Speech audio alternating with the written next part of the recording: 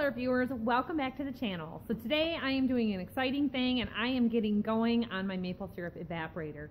I actually spent a little time this weekend getting it ready, so let me show you what's going on with it and what I have. So in my last video about getting things going for the maple syrup season, having preparations taken care of, I showed my evaporator, and we unfortunately had it parked under a window, and the window has, you know, it was retrofitted for the building. There's gaps in it, there's a crack in the glass. So some moisture, condensation, and snow had blown in through the window and settled on the tops of it. And of course there's birds flying in and out. So it needed a good cleaning, and I had realized parts of it were looking a bit rough. And there's another section of cast iron that sits up here that holds your stack. It's like your chimney to go up out of the building, and it needs a coat of paint, and it was actually leaving rust on my stainless steel. So there is a ceramic rail, which is like a insulation, non-burnable. It looks like fabric insulation, you know, like fiberglass you would use, and it sits on this rail and your pans sit on top of it. I'll show all of it complete, but here's a picture of what it's going to look like when it's all built. So this actually has been sitting in my building. We got it off season. We bought the floor model, and this is a Leader American evaporator with WSE drop flue pans. And they're raised flue, there's drop flue. It just kind of goes on your preference. I got a extreme discount by taking the floor model and what pans were available, and I saved a lot of money. So let me tell you, you know how frugal I am. We took about a $3,000 savings off of this original price for the setup. They pre-built it because it was a floor model, and I have to brick it and insulate it. And I had noticed that some of the paint was wearing off.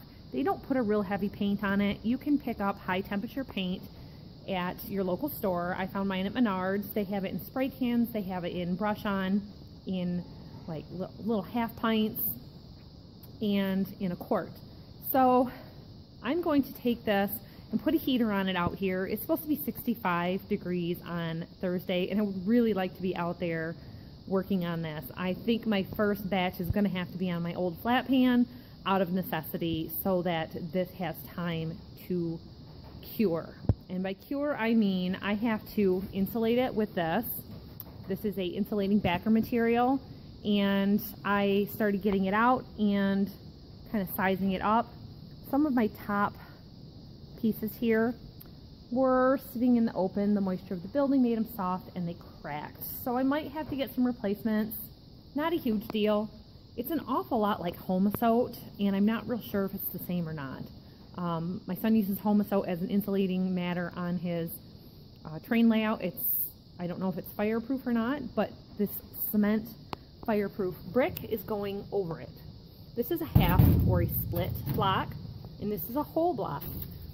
So after the insulation, if you look at my bricking video, you can get a better understanding of how this all goes, but it's a layer of insulation, layers of bricks all over in here, and then you build it. So I am going to be painting it, and the holdup has been cutting these blocks. You have to pretty much wet cut them or cut them outside because the amount of dust is extreme. Now we have safety masks for that sort of thing. You don't want a little paper white filter mask. You want something heavy duty. The amount of dust is extreme.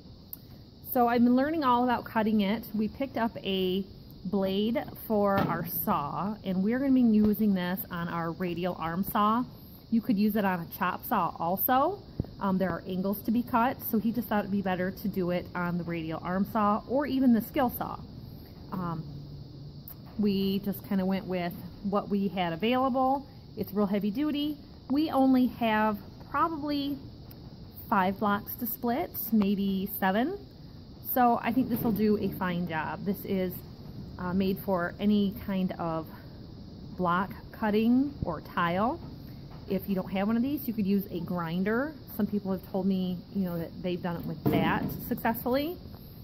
You can pay to have this bricked wherever you buy it, but I read that it adds like 1,000 or 1,100 pounds to a 2x6, which this is. It's going to make it really hard for getting it delivered or set up. Let me show you one of the things that I don't like about this setup. So these legs are adjustable. And they're adjustable because once you get this set up wherever you're going to be cooking your maple syrup, you have to build a cinder block foundation or platform for it to set on, and that's going to become your ash pit. So they recommend that you raise it up 5 to 12 inches to be able to collect and clean out ashes. Now everyone says with an evaporator like this, you don't get a lot of ash. And I got a lot of information from somebody who has a 3x10, and I don't remember how many gallons they said they produced, but they said they only cleaned it out 2 to 3 times a season, and that was like an extreme situation where normally they would only clean it out at the end of season. So we've been figuring out what to do about that, because if later on we want to add, you can add forced air to this. Here's a picture of a forced air unit.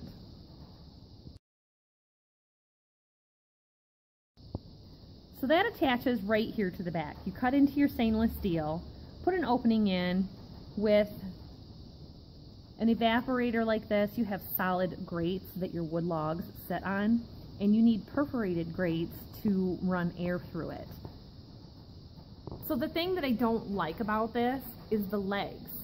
Because it's going to be built up on a platform, the legs are adjustable, but these legs are just 1-inch pipes, and they are threaded all the way down on a tapered thread, so you can make it level any way that you need to. And these are going to have to sit up on blocks also. So they don't actually set in with anything. There's no set screw to hold it, and I didn't like that. He had decided we would add some extensions on the legs instead of just having them up on blocks and weld it to this pipe. It was kind of a safety feature we wanted to do. Plus then we can have flanges on it to be able to anchor it down, and then nobody can knock over a full, I mean, it would weigh so much. This alone weighs a lot. So back to the airflow, you can repurpose different things for doing your airflow. And that air box would be right down here, and your grate set here. I'll show it to you when it's all built. Again, if you have questions, ask me, look at the bricking video, and you can understand. I've had to learn so much about this, and I really wish that we would have worked on it maybe in the summertime and got it set up. But it's always farming and hay, and what are you going to do next? So I actually found out our oil burner that we picked up for a homemade arch for another project has a blower on it, and I can use the blower off of this. We basically picked this up for about $50. It's about a $3,000 unit, and then if we ever want to use this as the oil-fired burner, then we can reassemble it for that job. Another trick that you can do is buy a bounce house blower for like $60, used for $30 with shipping, even less. So the airflow is going to help you to create combustion. It's going to burn your wood efficiently, hotter, shorter boil times. That means you're out in the sugar shack less time, and you're going to get to finished syrup faster. Every efficiency, every savings you can do, you got to be frugal with your time, just like you do with your money. And this maple syrup stuff can cost so much, and it's addicting. One thing leads to another. Here are some things that I want to add: a parallel heater, a steam away unit, a steam hood.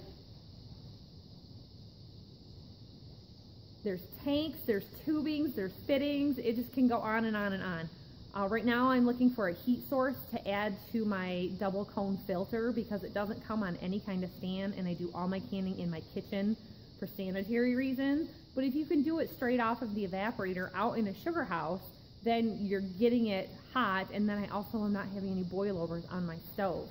I'm doing a repair on my kitchen stove right now because I broke one of my burners last year doing maple syrup, and it just got more broke recently doing canning. So everything you can do to be able to keep it outside and keep it cheap. Oh, it really takes a long time to get maple syrup earning you money instead of just being a hobby that's costing you money. So I highly advise to fight urges. Look over the off season for used items. Mapletrader.com has a classified section. You can search by zip code. You can search by newly listed. And I think you can search by old prices, everything. So you can go right in there for me. I can go down to the Michigan section, see what's for sale locally, and decide whether I need something. At the open house in the fall, I had mentioned a filter press that I'd like, but you know, $1,700, I'm not going to do it right now. I have got this double cone filter that was $475 before you add any fittings to it. If I can add a heat source to it, then I can bottle right from that, maintaining my high temperature instead of having to reheat it. If you bottle at a low temperature, it's going to spoil and it's going to mold, and you're going to have to, you know, toss it or re-boil it to save it. So I'm going to put heat on this so that I can be able to paint it. Right now I'm taking a wire brush over it to knock off any surface rust, because I just don't think that the paint they had on it held up that great, but part of it's our problem from the window, the moisture coming in. But I had noticed lots of little marks, you know, like here. I don't know if it's where the door was hitting or if it's just a little nick. But I want to protect all these surfaces so that it doesn't get rusty. I think we're going to be using this year, possibly in the driveway, maybe out in the old sugar shack. We're just kind of up in the air about it. But we took our measurements, we went and looked at blocks to be able to build this up and get the extension for the legs. So painting, extension for the legs, and our foundation for our ash pit are what we're going to do next. The ash pit is really important. Here is just like a standard spade shovel that I have. If this is right at a surface, like this, you can clean it out with a shovel.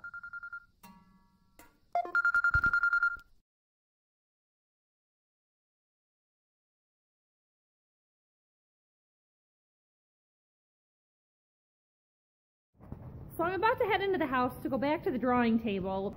So to be able to clean out that ash pit that's recessed lower down, you have to be able to have a clean out door that isn't going to create too much draft. So you need to be able to close it.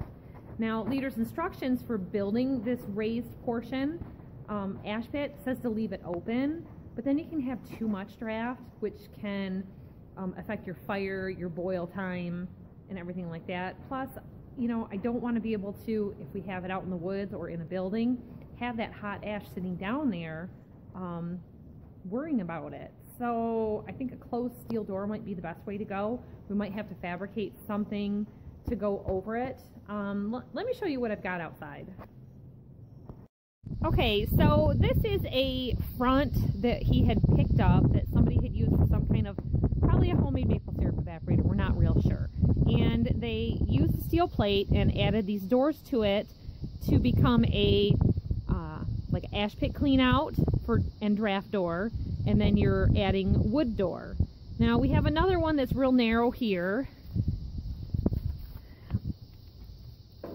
And the original unit here at the farm was probably cement block and just small masonry blocks. So this has a double clean out door also, but it's way too wide for what we are doing. Where this one, the doors of it would work fine with just using just the door to be able to clean it out. Or maybe just use a brand new steel plate. We could insulate it. You don't actually have to fire brick your ash pit door. So there's options there. Not real sure what to do about it. If you've made one, let me know how you've done it, because I'm just not comfortable with the idea of leaving it open. So this is my arch door, and maybe I can see it in better light, but it is just beautiful. There's just a scene of somebody out in the woods collecting maple syrup in the trees with a sugar house. This is my draft door right here, and the start for the stack for your chimney. And I'm going to scrub this up with my airbrush and show you my high temperature paint that I picked up. And Also, Leader recommends caulking all your seams. So we picked up this high temperature silicone sealant and I went around all the edges. Now I'm not sure if 500 degrees is going to be high enough. It says for pellet stoves, fireplaces, you know, should work. Every little bit helps. I had saw another person's maple syruping with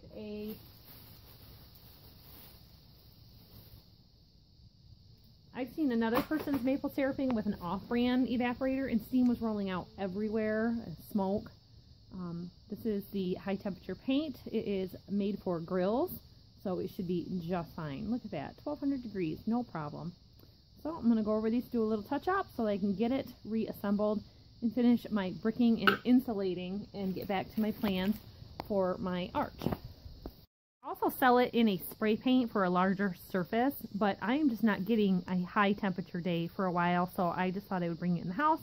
And of course, this is our house garage. We've got projects going on and we're using the house garage for storage, as you can see. So I didn't want spray paint everywhere either.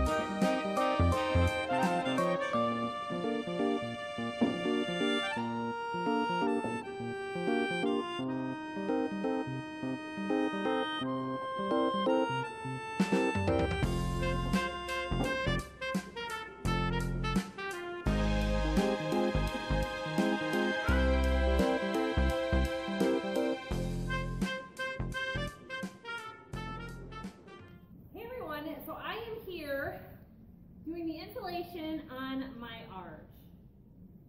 Today is the day to get it set up with the insulation and the blocks.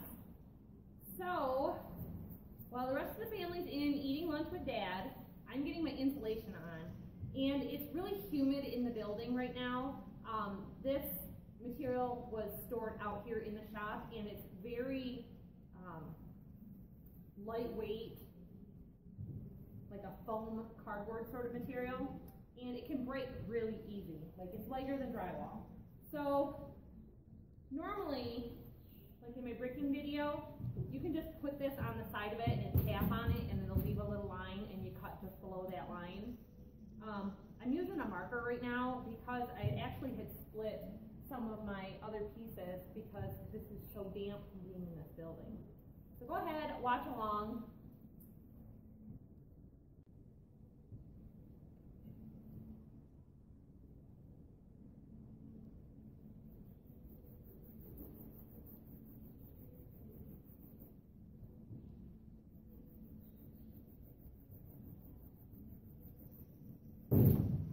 See, it just crumbles and falls right apart. I hope I'm going to have enough at the end.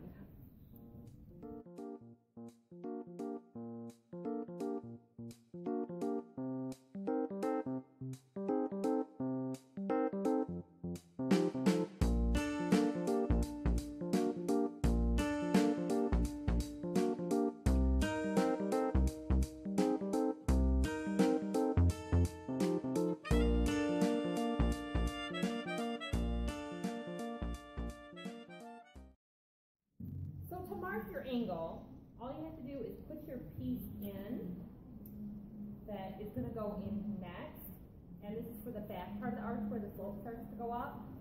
Lay another piece crosswise so you know how much you have to take off.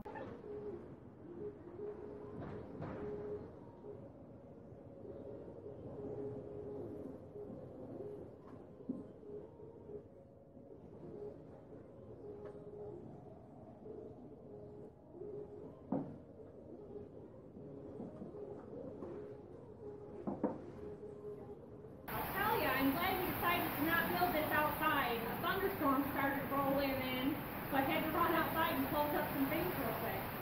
So that's working on this insulation, and I've got my angle cut for my first board, and I can copy this for the opposite side with the next piece. This is a little tiny corner, and this stuff's kind of hard to cut. It kind of crumbles. So we're going to kind of work with it and do the best we can.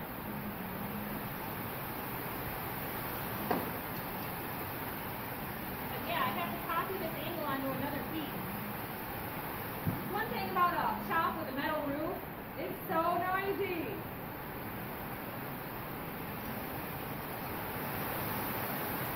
So the first thing you want to do is cut the pipe.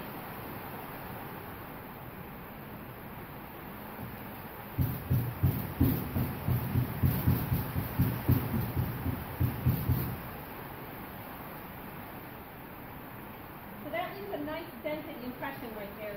These boards were a little further down on the board. The marker is just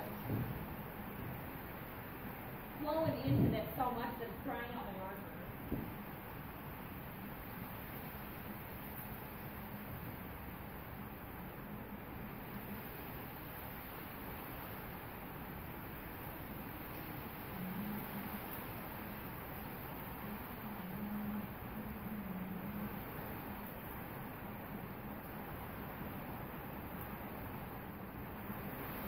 We've been working on the John Deere tractor today for maple syrup. Outside work. This weather just keeps coming and going. It's a heck of a day.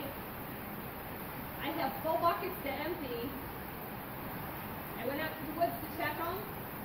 I was super lucky. I did not lose a single bucket to the river and the high wind.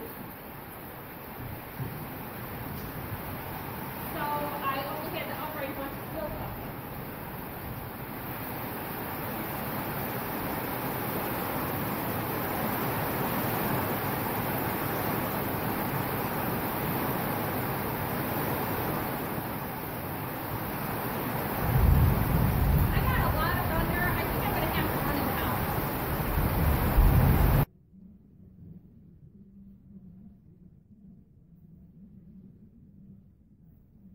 Now, if you can't see everything, my apologies. This is not an easy task.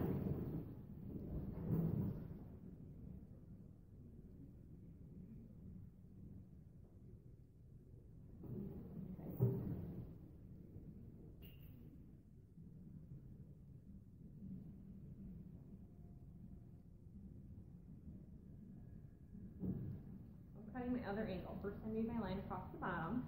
I lost my cap. Can't believe I dropped it. What? These little mini Sharpies are perfect for working in the shop because you can carry it around in your pocket and then not sit down in the house and wreck yourself. I think I actually want to use this the other way. That corner's not so great. I'm going to cut this corner off instead.